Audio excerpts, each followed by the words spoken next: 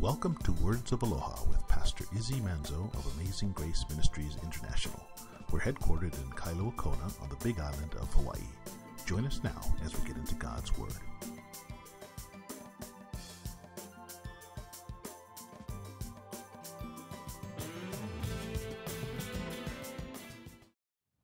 Now verse 9, he says, "Do ye not know that," listen to this, "that the unrighteous will not inherit the kingdom of God." How many of you know that? The unrighteous don't get to inherit God's kingdom. It's only the ones that are made righteous. And we know, of course, we know from Romans. We just studied the book of Romans recently.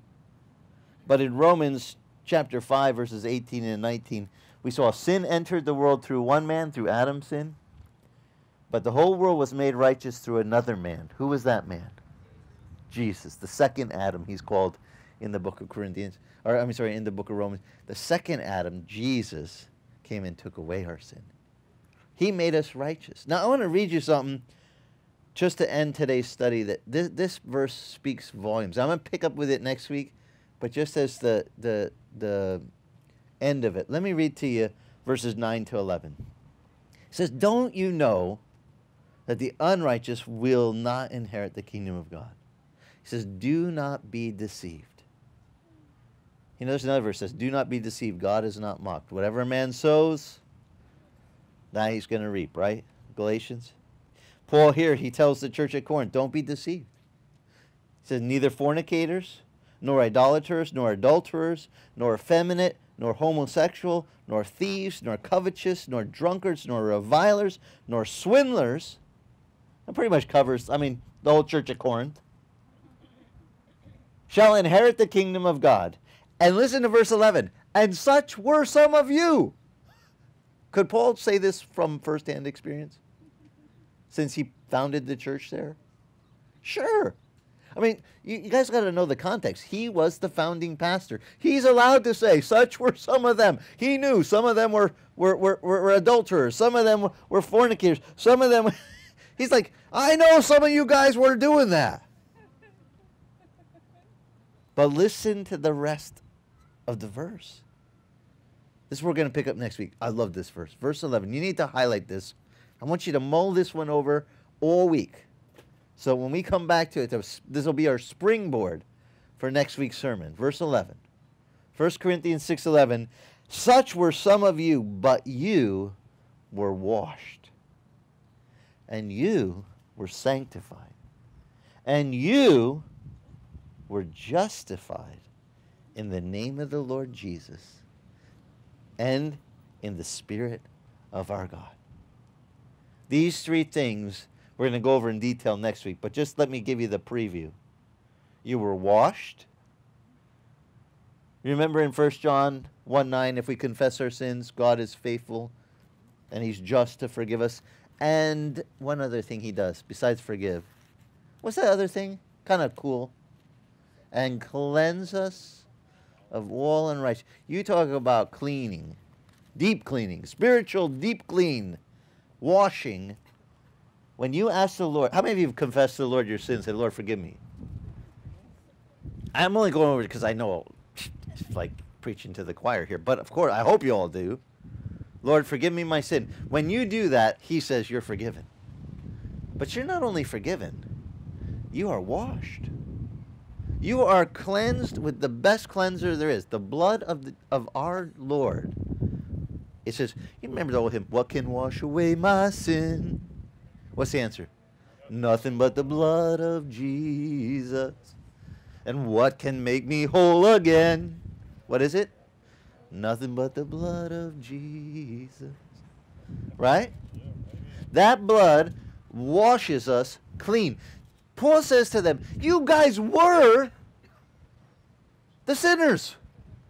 You were the sinner club. But now, you're the washed sinners. You've been washed of that sin. Cleansed. Not only have you been cleansed, there's two other things he said that happens to you. And these are the things we're going to go in detail over next week. But just to give you a preview, you were sanctified. We'll go over what that means next week. And you were justified. Just for helping the young ones. I tell them this, if they don't know what justification means, justified is just as if I'd never what? Sinned. When Jesus takes you from that place where you were a fornicator, you were a swindler, you were a bad person, and he justifies you. He makes you just in the sight of God. He makes you right. He makes you just as if you've never sinned. That's the only thing that will make you right with God, is the work of Christ. It's not our work. By the way, we don't justify ourselves. You try to justify yourself, good luck. Right? Does that work out good in the Bible? It doesn't work. It doesn't work. That's ridiculous. But, Paul says, but. This is one of the best buts in the whole Bible. But you were washed. But you were sanctified. But you were justified. You made just as if you never sinned. How many likes this idea that even though we were those things,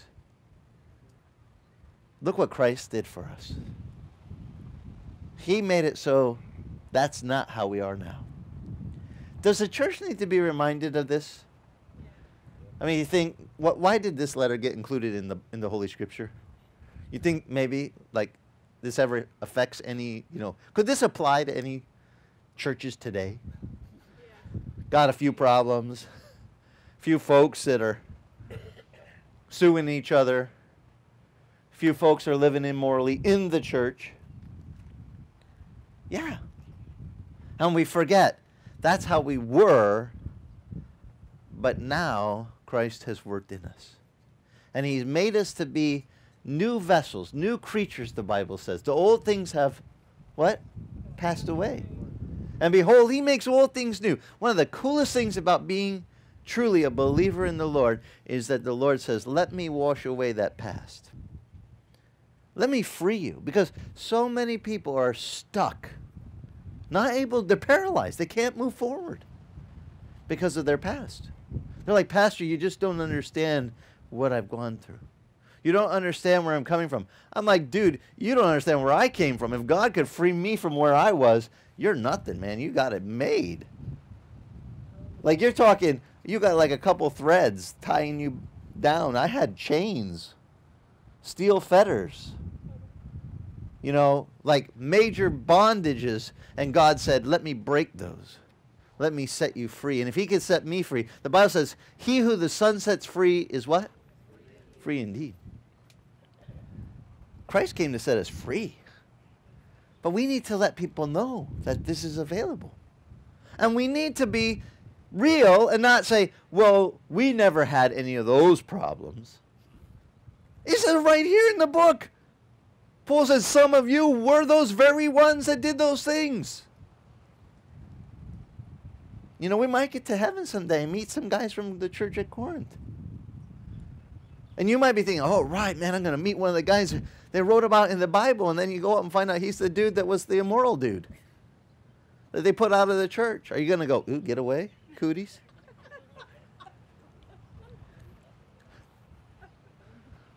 He says some of you were adulterers, or some were fornicators, or some. You meet one of the, yeah, I was the fornicator. I could just see it. We get to heaven. I was past tense, but now I'm washed. Now I'm sanctified. Now I'm justified, just as if I'd never sinned. Made new, clean. See, if we don't stick to the message of the gospel, that Christ can take us from whatever background we were in, whatever sin we were in, and that's what we were, but now we're new creatures. Now we've been placed in a world, just like this little church was placed in Corinth. They were a light to a dark place. They're like a lifeboat in a tumultuous, dark sea. Now, there's no problem with being a lifeboat, a rescue boat, in the storm. People are looking for a way out. The only problem, by the way, and I've said this before, is not that the lifeboat is in the water. Do you all know that Christians, we are made as vessels for God to use to help save others? We are like those rescue boats. And there's no problem with taking a boat and put it in the water. Just look out there. See, I arranged for some visual aids for you. Convenient. See that boat right there, the aggressor? There's no problem with it sitting in the water. Boats are designed to be in the water. Christians are designed to be in this world. No problem with you being in this world. What's the problem for that boat out there? What could cause any trouble for that boat? It's made to be in the water. Except if too much of the water gets into the boat. And the same goes for you as a Christian. You are made to be in this world, but you're not made to have the world be in you. You get too much of this world in you, and you're going to sink just like that boat would sink. You were designed to be in this world by God as a lifeboat to help others. They will look at you and go, look, they're floating, I'm not. Help! And you're supposed to be there throwing out the little ring. Save them. Drag them to the boat. Get them in. That's what we have as Christians that Paul is trying to tell the church at Corinth. They forgot. They let the world get into the boat. They let the world get into their church. And they forgot. Paul goes, that's a shame. You don't need the world in the church. There's nothing worse than going to a church where they're like literally imitating the world. I don't know about you, but I like go. It's not appealing. We have to be the ones that are different. We're washed. We're cleaned. We're sanctified. We're justified. People should be able to say, wow, look at their boat doesn't have any water in it. Because if we really want to let them know the sweetness of walking with the Lord, is that we don't have to have that stuff weighing us down. We don't have to have that stuff pulling us. We are free from that because of what Christ did.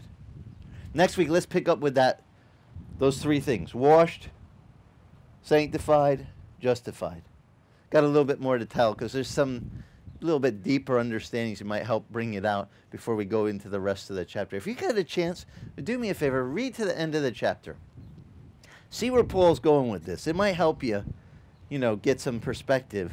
And I don't surprise you with where I'm going to be teaching from next. I just try to bring out the parts as we go through so that help you, deepen your understanding of God's Word. It's so sweet to me. I love it. The more I hear and the more depth, it's like you hear another preacher preach the same passage you heard before, but he brings out another layer, it's like different layers of the onion, a little deeper and or another aspect he did. Oh, yeah. Isn't it sweet sometimes when we hear a really good sermon on a part of what we went, I read that before. I didn't even notice that. And it just like strengthens you inside. Well, let's pray that all of us could hear what we needed to hear today. Like Jesus would always say at the end, let them that have an ear to hear, let them hear what the Spirit says. Lord God, may we be those people that hear with that spiritual ear that you've granted to each of us, that we could hear what you wanted and intended for us to hear today. Help us hear your Spirit speak to us so we would know how to behave. So we could be those ones that you've placed, Lord, as you said we're to be like a lamp that's not hidden underneath the peck measure, but put on a lampstand to shine, to light the whole way, the whole room, Lord. Let our lights shine, Lord, with the brightness of your Son. Lord, forgive us our sins. Forgive us our foolishness, and help us, Lord, to walk in a manner that pleases you. I just ask that for each person here as we go this day, Lord. Make us all clean, refreshed, washed. Lord, wash us all clean. In Christ's name I ask. And everyone that agree with me said, Amen. Would you stand with me? We'll sing a closing song. Mahalo for joining us. If you'd like more information about us, go to our website, AmazingGraceKona.com, and click the link to follow us on Facebook. That's AmazingGraceKona.com. Mahalo, and God bless.